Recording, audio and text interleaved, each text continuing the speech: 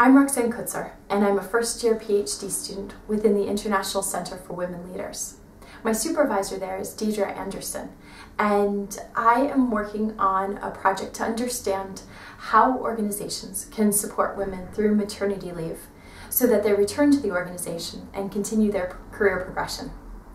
The reason I chose the center is that I was really struck by how they work together with organizations, not only to identify the obstacles to women's career development, but also to address them and in a practical way.